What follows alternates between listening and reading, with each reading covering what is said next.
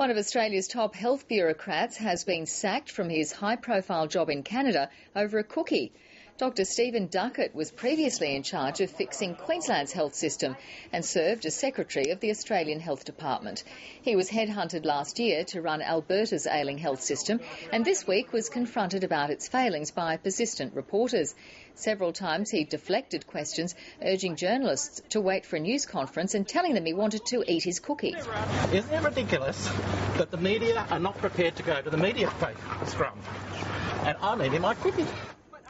Footage of the incident has gone viral on the internet, prompting a number of parodies. I'm interested in eating my cookie. C is for cookie. That's good enough for me. C is for cookie. Mr. Duckett has apologised, but the Alberta Health Services Board has since announced his departure, saying there was mutual agreement that it was time for him to move.